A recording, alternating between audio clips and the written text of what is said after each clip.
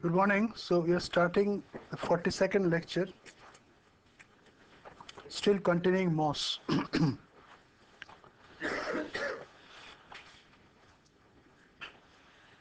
Before I switch over to other topics, let me discuss. I have discussed some bits of technology in a previous lecture, but I want to give you the typical cross section of a CMOS, which is modern type. Okay, because that will give you what CMOS is and what is the present scenario.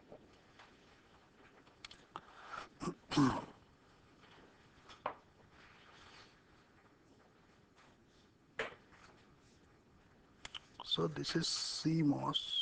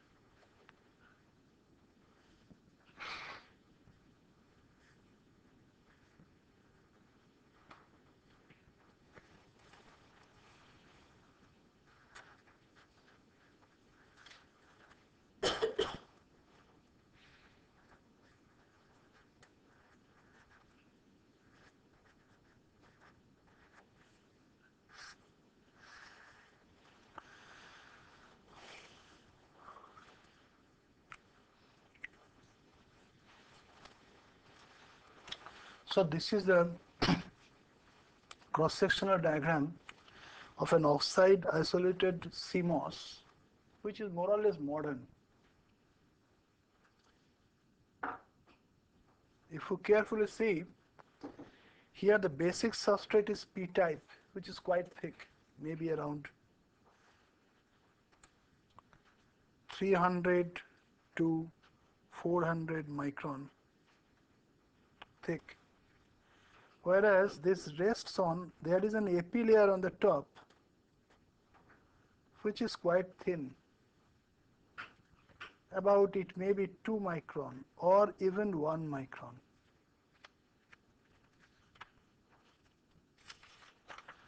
This is 2 micron or even 1 micron, the epitaxial film. While the substrate is P plus, very heavily boron doped substrate, the epi layer is not that heavily doped. Typical concentration may be around 10 to the power 15 per centimeter cube, whereas here the concentration may be 10 to the power 20 per centimeter cube, quite heavily doped. Then on this epi layer, we have an N-type diffuse region. This is called N-well. This is of course an N-well CMOS technology or N-well CMOS inverter. Sometimes we have dual well, that means N-well and there is a P-well also, but it is not, this is very popular today. So P plus substrate, a thin P-type epi layer, then an N-well in which we realize the PMOS. Within the N-well, by the kind of technology which I described earlier, we define a PMOS, which may be LDD type, lightly doped drain type, as discussed earlier, with a polysilicon gate, an ultra-thin oxide sidewall spacer, which I indicated earlier, oxide sidewall spacer. Then there may be titanium silicide and aluminum contact. So these contacts are self-aligned, titanium silicide and aluminum contacts. This is for the PMOS, whereas on the other hand, on the entire epi layer, without any well, you can have your NMOSes made. NMOSes normally they are all drivers. In CMOS technology, NMOSes are drivers and PMOS are loads. So PMOSes are pull-up transistors or load transistors. NMOSes are driver transistors. In modern CMOS technology, say particularly in P-charge CMOS and similar kind of technology, the number of NMOSes is much higher than that of PMOSes. Intentionally it is made so that the area occupied by the wells is minimized and you have a very high packing density, reduced power dissipation and other things. So here, the same way as I indicated here, we have the NMOS. Here also this NMOS usually is LDD type, lightly doped drain type.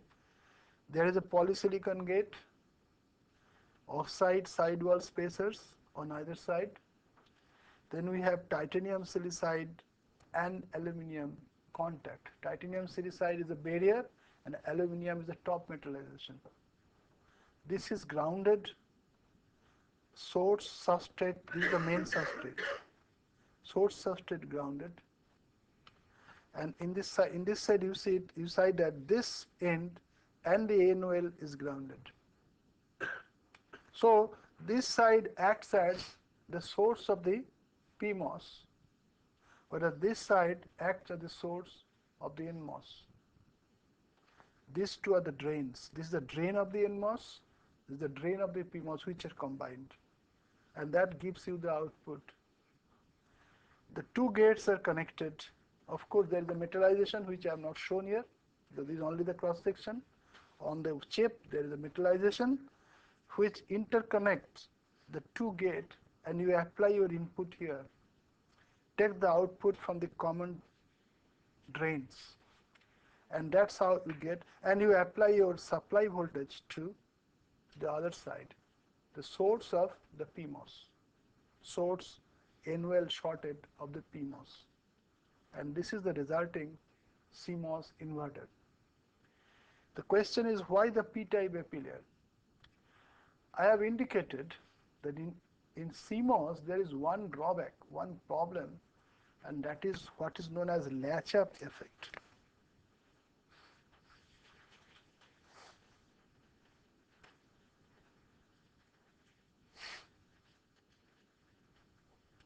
That is a typical problem of CMOS. You have already studied some little bit, not much, but something I have already covered on the thyristor or PNPN structure in an earlier class. If you carefully examine the CMOS, you will find there is a hidden or some kind of parasitic PNPN. For example, you start from the VDD here, where a high voltage has been applied, positive voltage. Then this PN, which is grounded, PN, there is a parasitic thyristor. Okay? And you note that here I have applied the drain bias. So this junction is reverse biased. And here I have grounded. So this junction is forward biased or reverse biased. Forward biased. Whereas the middle junction, this is also forward biased. Sorry. This is forward biased. This is forward biased, but this junction, PN, this junction is reverse biased. There will be, because the middle junction is reverse biased, a very little current will flow through this path. Through this path, very little current will flow. But accidentally, and at this small current, the alpha of this PNP transistor, PNP, and the alpha of the NPN transistor, NPN, the sum of the two may be less than 1. Or the beta of this PNP transistor, beta P, PNP beta, and the beta of the NPN transistor, NPN beta, the product may be less than 1. So no question of latch-up. But when you apply a voltage, because of transient, sometimes this transient may last for a very short time, but sometimes suddenly because of the voltage spike here, the current in this circuitry, in this path, PNPN, may exceed the value which makes alpha 1 plus alpha 2 1, or beta 1 multiplied by beta 2 1, which is called the onset of latch-up, which I indicated earlier. Accidentally, due to the voltage spike, this PNPN path may have a current, may conduct a current, which can make the sum of current gains, common base current gains, alphas, or the product of common emitter current gains, betas, equal to 1 or exceeding 1. As soon as it becomes 1 or exceeds 1, suddenly a latch-up takes place. Latch-up takes place and suddenly the voltage, this path will go from the so-called off state to the on state. This PN path may go from the off state, normally off state, to an on state, latch-up state. Once it goes to the on state, the voltage at this point suddenly falls to about a volt. Whereas it was 5-6 volt earlier, suddenly this volt falls to 1 volt typically. The holding voltage is around 1 volt. This is called holding voltage of the SCR. And that 1 volt will continue to appear between this and ground. There may be a heavy drainage of current because if it is a constant voltage, but if there is a series resistance, anyway, there may not be much drainage, but suddenly the voltage at this point will drop from so-called 5 volt VDD to about a volt, and as a result the circuit will not function. and this will continue till the power switch is on. Unless the power switch is turned off, the circuit will not work. The whole CMOS circuit, which you have fabricated with a lot of care, lot of design efforts, will not function at all because of this latch-up. So this latch-up is a severe effect, severe bad thing about CMOS, which does not appear in the case of bipolar transistor or in the case of NMOS or PMOS, single channel inverters. This is dual channel inverters, single channel inverters. Not dual channel, it's single channel inverters means single, either MOS panel, NMOS or PMOS. But here there is both PMOS and NMOS channels are there. P channel and NMOS channels are there. So in the case of CMOS, this is a severe problem. And this must be reduced or eliminated. Here, by using an AP layer, ordinarily when the PMOS technology came, CMOS technology, this AP layer was not there. The entire substrate was a P-type substrate of concentration around 10 to the 15 to 10 to the 16. This is 10 to the 15 I have written, it may be 10 to the 16 also. It depends on the threshold voltage and all those things, loss, leakage current and all those things. Okay? But then it was found if we use that kind of CMOS was called bulk CMOS technology. The entire substrate is a P-type substrate. This was normally called a bulk CMOS technology. With the incorporation of the AP layer, it was called epitaxial CMOS technology. Then the substrate became P plus, and usually it is grounded. Not only this side is grounded, but substrate, the whole substrate is grounded. It is on a ground plane. Then you see what happens. Because of the extra thin, very thin AP layer, P-type AP layer, when the current, these holes are injected, PN, PN. This junction is forward biased, this junction is forward biased, this is reverse biased. When holes are injected, because they forward bias, very little, very few. But these holes mostly, they pass through the N well and just, because below the P, there is a P plus region, which is a very heavily conducting region. It acts as a sink for the holes. The holes which are injected, instead of going towards this route, most of them will be sunk away, will be driven, will be collected by this P plus substrate, which is grounded. So as a result, the current flow, which was 100% lateral earlier, in the case of a P-type substrate, that becomes mostly vertical current, and only a very little fraction of that current can reach the ground through that N plus. As a result, what is going to happen? Yes, even if there is a voltage spike, because unless the current reaches here, this alpha will rise, but this alpha cannot rise. So the sum of the two alphas will not easily achieve the value 1. Or the sum of the two beta, product of the two betas, will not easily achieve the value 1, unity, because of this vertical sinking of holes. And that reduces the latch-up to a great extent. That was a starting point in the technology for reducing this latch-up. This particular method of using AP layer in CMOS technology is due to mainly for reducing, I should not say totally eliminating. Total elimination is difficult in this, whatever way I have shown is difficult, but at least reducing the latch-up probability. But then the modern CMOS wants almost full removal of the latch-up. In some technology, what they're doing, before that, let me tell you, these things which I have indicated, I think you remember, this is nothing but they represent the field implantation. These dash, that is negative ions, they indicate field implantations. Below this, there is ion implantation to adjust the threshold voltage of PMOS. Usually for 5 volt technology, it is -1 volt. The threshold voltage of the PMOS is adjusted typically around -1 volt for 5 volt technology. Whereas here also there is a channel implantation before the polygate deposition, and there normally the threshold voltage is adjusted to +1 volt. So this is -1 volt. There are two channel implants which I have not shown here.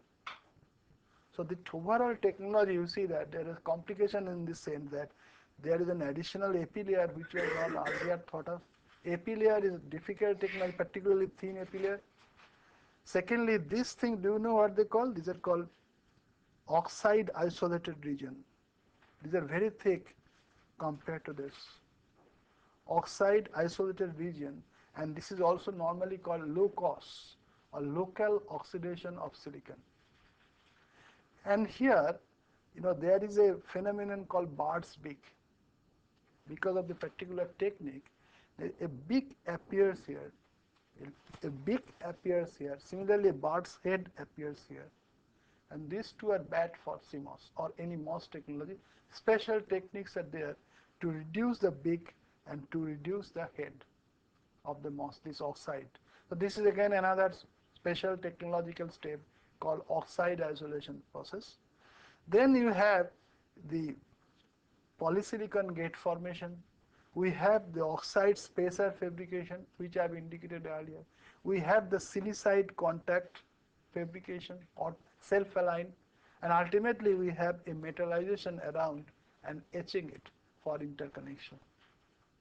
All these things taken together is a CMOS technology which I have presented here, and this helps us in reducing the latch-up to a great extent. But for still further reduction of the edge, almost full elimination, what they do, around the N well, initially they were having some guard rings, a very heavily doped N plus region. But today they use trenches. Normally it looks like this now.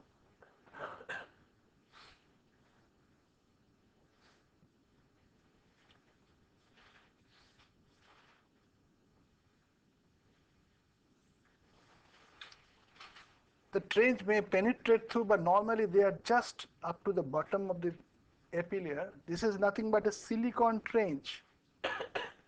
Created. Trench means digs. Trenches etched in silicon. Okay? Trenches etched in silicon around the N well. The bottom of the trench comes almost close to the top of the or the bottom of the epi layer. Okay? The trench is normally created, these are called trenches.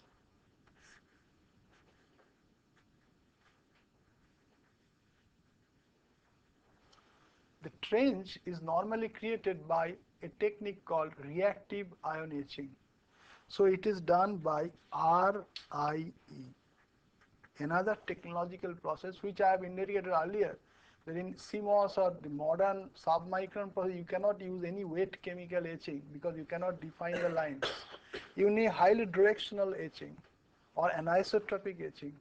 For that we use reactive ion etching or plasma etching.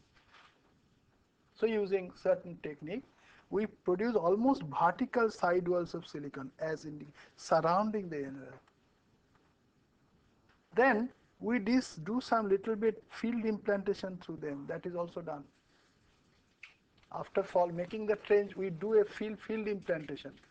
Thereafter, you cover the trench. You grow oxide around the trench, thermal oxide as indicated here.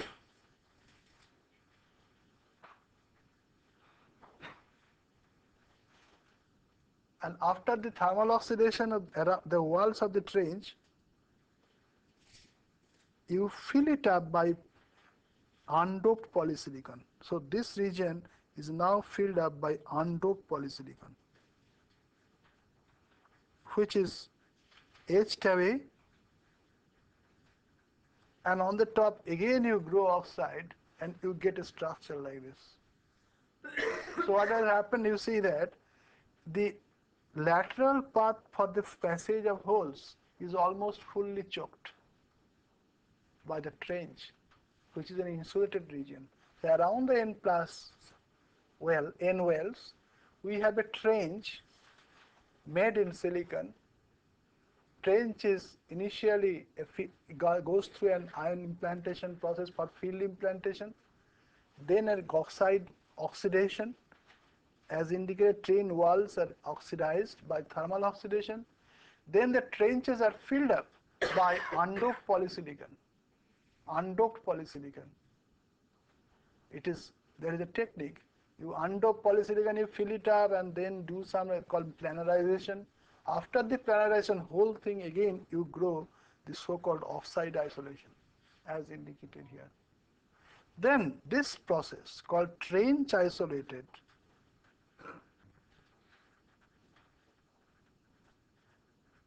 CMOS is almost fully immune to latch-up. Is almost fully immune to latch-up.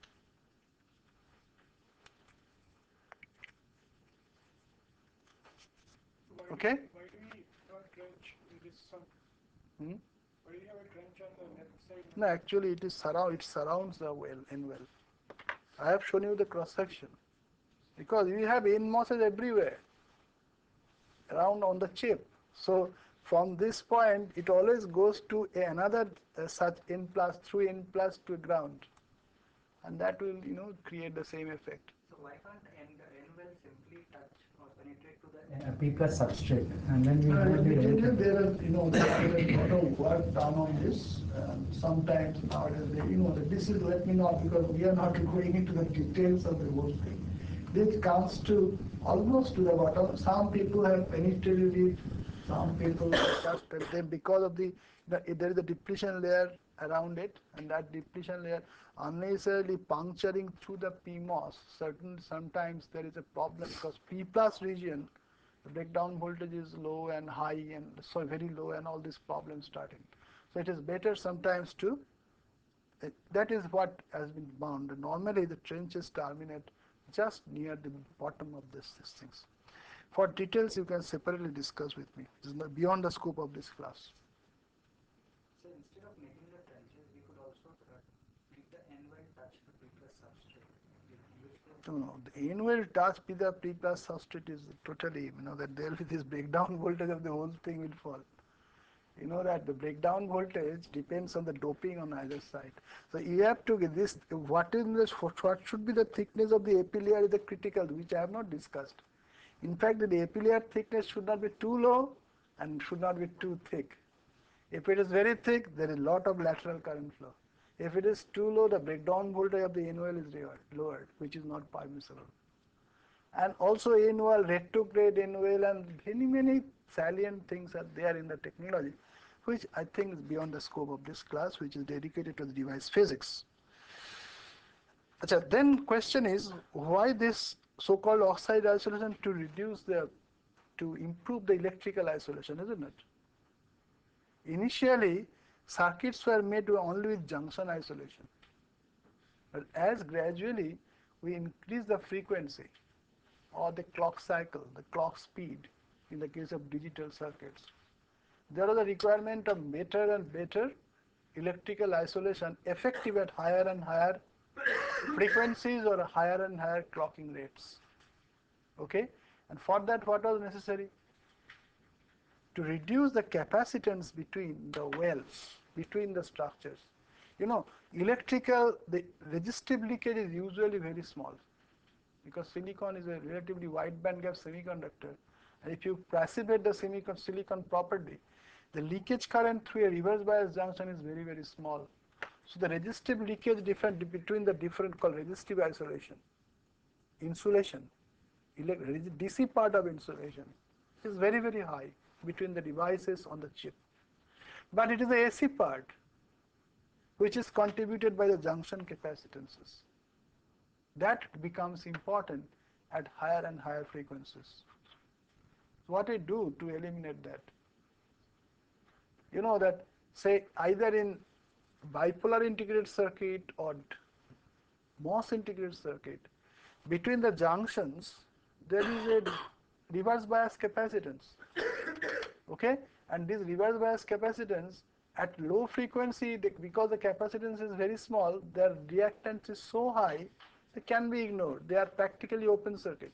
But at higher frequencies, Even the small capacitance will produce a reasonable low reactance, and that practically short circuits the devices. They will not function.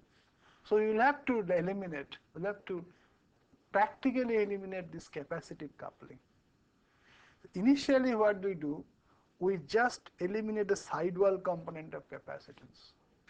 In fact, what happens, when you diffuse an impurity, either by initial ion implantation and drive-in diffusion, or by pre-deposition diffusion and drive-in diffusion, the concentration of the impurities near the surface is much higher than near at the bottom.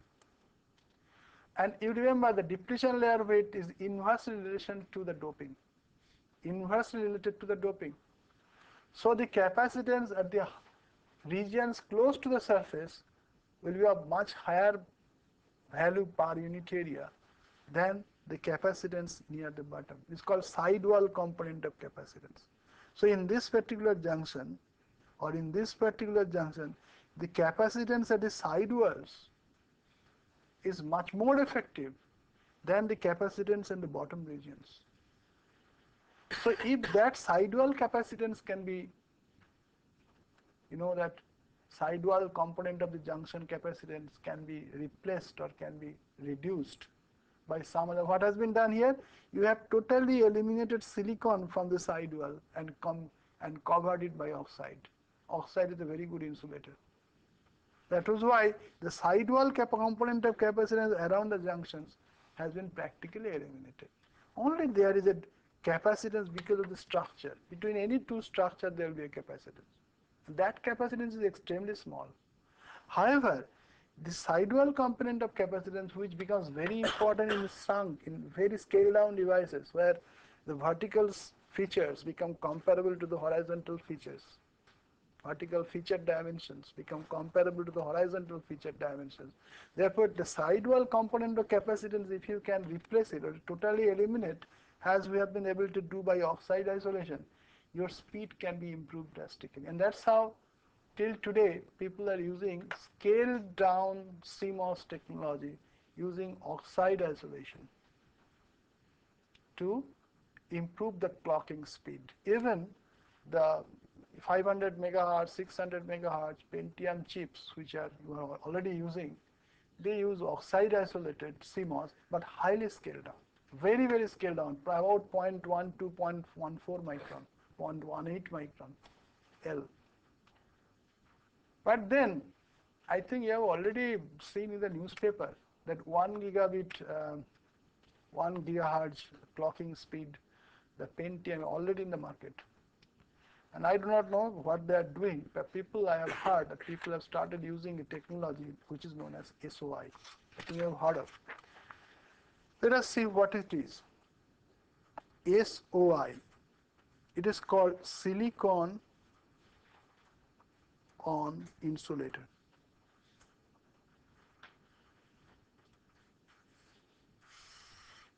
Here there is an attempt to even eliminate the bottom component of capacitance. Here you eliminated the sidewall component, but the bottom capacitance still remains. But in this case, we try to eliminate both. So what is done? There are two methods. In one method, you have a silicon substrate, any silicon substrate, silicon P-type or N-type. You grow a thermal oxide on it, whose thickness about maybe 5,000 angstrom. So this is SiO2, thermally grown, okay, on which you deposit a polysilicon film, which I am not showing now. You deposit a polysilicon film by LPCVD or any other good technique at a low temperature. Then, with the help of a laser beam, you focus a laser beam, high power pointed laser beam, which melts the polysilicon locally, but does not melt the oxide. Oxide is quartz, its melting point is 1800 degrees centigrade, whereas silicon has a melting point around 1400 degrees centigrade. So you can adjust the power of the laser in such way that only the silicon locally melts, but neither the oxide nor the silicon below, because silicon below is far away. The heat will not go to that extent. It is a rapid thermal process. The silicon in the substrate is not remains unaffected. The oxide remains unaffected, but the polysilicon film which you have grown on it, that locally melts. But you sweep the laser beam like this. You brush it. And sometimes we do a 2D motion just like our oscilloscope, that either oscilloscope or the CRT, like this. So that as the molten phase moves like this, gradually the polycrystalline silicon is converted into crystalline silicon. So your aim is to grow a crystalline silicon layer on the top. So what you do? You deposit polysilicon film and then you do a process called laser beam recrystallization. So initially you do a polysilicon deposition,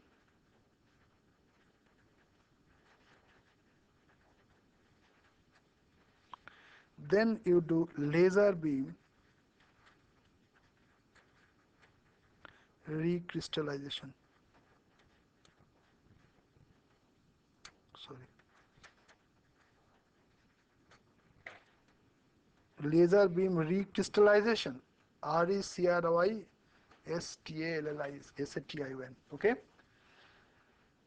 So at the end, what you get now, on the top you have a polysilicon film converted into crystalline silicon. Why need from crystalline? Because the mobility will be much high. In polysilicon, the electron and hole mobility is extremely small, and that is not good for making device. Whereas if you crystallize the silicon, its mobility becomes high. For electron, the mobility exceeds 1000 centimeter square per volt second. For holes, it exceeds around 400 centimeter square per volt second. So reasonable values. Then do you know what we do? By photolithography, we define small polysilicon, crystalline silicon regions. This is I am now drawing. These are all crystalline silicon. Initially it was polysilicon, now it is crystalline silicon, but divided into small blocks. Thickness may be around 3000, 5000 angstrom. Then each device is now realize your components. So here a PMOS, here an NMOS, and so on and so forth. Each individual small island, small block or island or tub, whatever you call it, you make your device into them, and afterward you interconnect them by a metallization. What you do, this is a polysilicon, say here you make your devices, N plus, P plus, P plus, it depends, way you will be doing. Then of course, what you do, normally you put a CVD silicon on the top, remove the silicon, we planarize it. There is a technique. You planarize it, and thereafter you interconnect the whole devices. Do you follow? So there is a fund, that's called planarization. This is all oxide, but this is now CVD oxide. Or sometimes PSG. PSG means phosphorosilicate glass.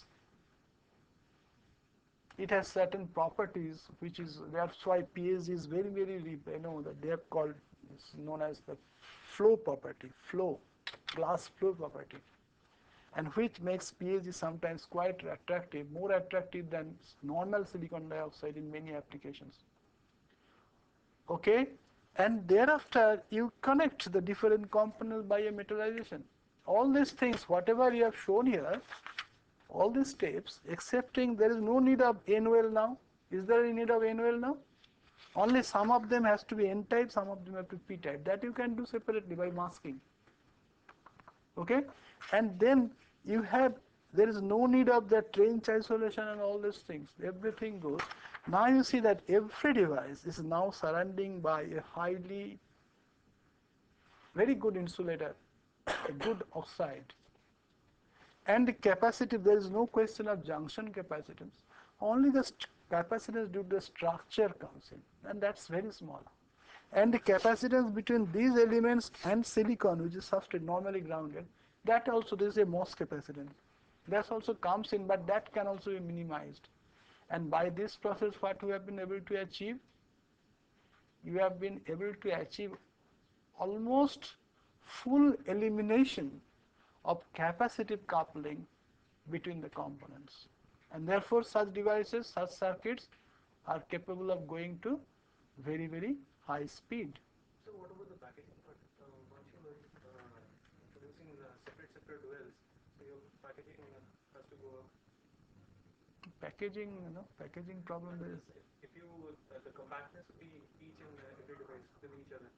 Going for a CMOS that is closely sitting to PMOSs. Here also you can make it very close. But what happens is this is one device, this is the other devices. So you are increasing your stress on the interconnections as well as your devices.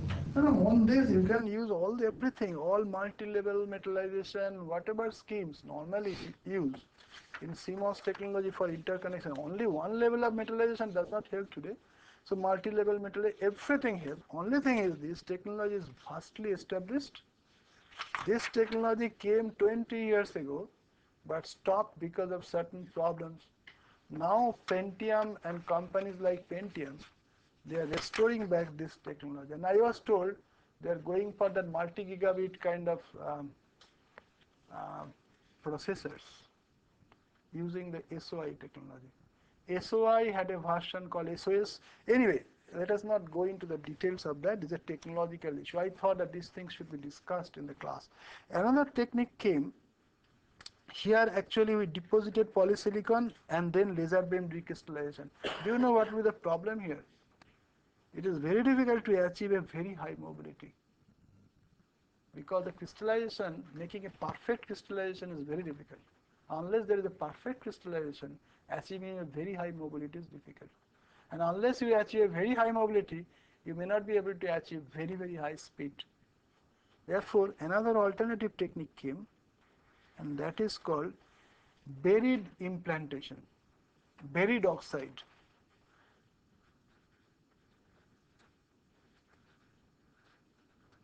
Or buried nitride. But oxide is more easy. What is done here, you take just like that, the substrate may be p-type. Here also may be p-type, it depends, that I'm not going to the details of that. P-type substrate. Then you have a very heavy oxygen implantation at a very heavy dose. Oxygen ions, O plus ions are implanted at an energy about 500 keV and dose exceeding 10 to the power 18 per centimeter square. It's called very heavy dose, high energy implantation. Implantation sometimes is done, can be done at least even at giga electron volt. This is 500. Sorry, not giga electron, 1 MeV, million electron volt. Okay, then what happens? The oxygen atoms, they are implanted and they have a distribution like this. As you remember, because very high energy means the peak will be quite deep, and very high dose means the number of oxygen atoms here per unit volume is also very, very high. Because the dose is 10 to the power 18 is a tremendously high dose. You have to have a very high dose, okay? Thereafter, you do some annealing. You do some annealing, high temperature annealing, usually rapid thermal annealing, RTA. So you do first oxygen implant and then rapid thermal annealing. Then ultimately it is found that you have a buried oxide here.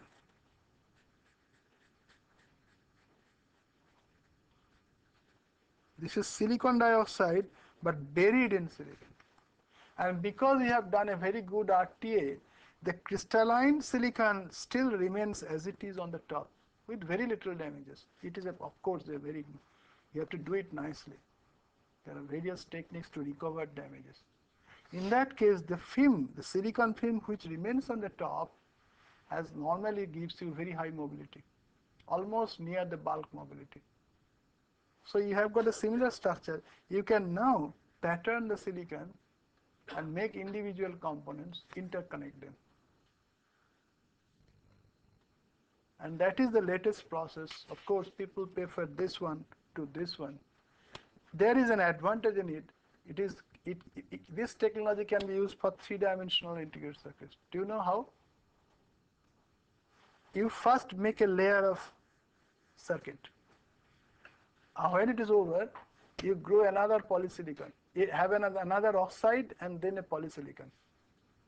Recrystallize that polysilicon. You make another circuit layer. You can repeat it. And only thing you have to have via holes to interconnect the different. This is what is known as three-dimensional integrated circuit. It's a very good concept came, but nowadays till today technology is not that much established. Therefore, 3D ICs still remains only in the research stage. Maybe in future it will come. Next to SOI, which Pentium is now attempting for multi-gigabit processors, I'm sure they will aim towards 3D ICs. Okay.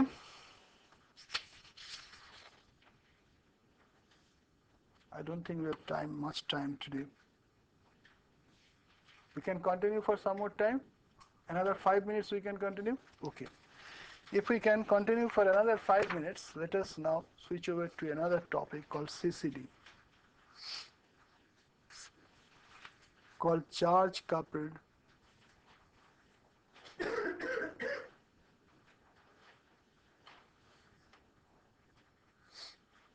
devices. I have told you that, let me draw the structure.